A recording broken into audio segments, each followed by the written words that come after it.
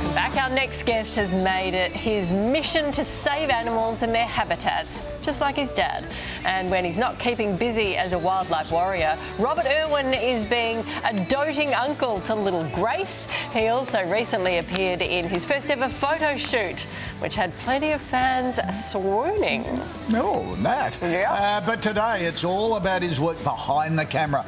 Robert is launching Crikey magazine's wildlife photography competition to inspire new generations to conserve our planet. And Robert Irwin joins us. Good morning. So you're one of the judges for the photography comp. Tell us, what are you looking for? Yeah, morning guys, great to talk to you. It's a really exciting time for us. The Crikey magazine photography competition has been going on for a while. Crikey magazine, of course, being our quarterly Australia Zoo mag, and it reaches an international audience.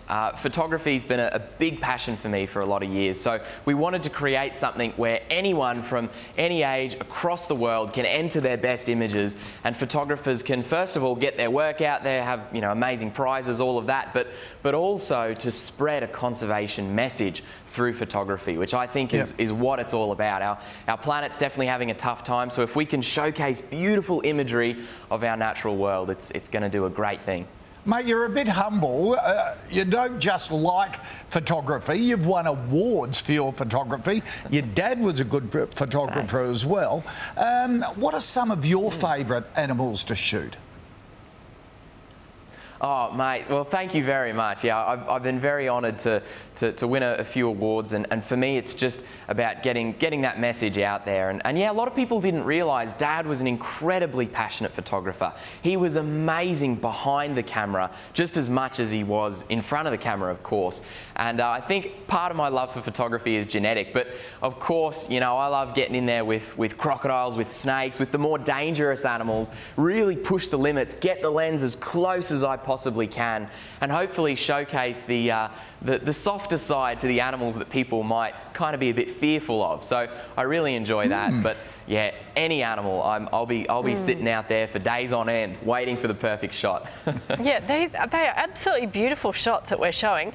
Do you just take photos of animals? How about your new little niece? Are you taking photos of Grace as well? Oh, absolutely. Honestly, she is wildlife in itself, I reckon. She is pretty wild. She's just going 100 miles an hour. Little Grace.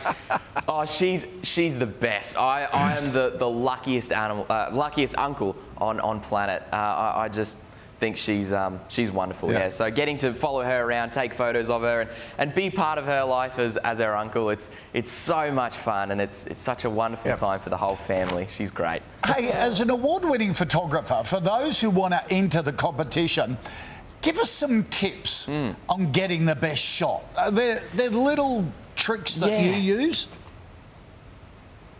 Absolutely. Whenever I go out to take a photo, the first thing I think about is the story that I want to tell.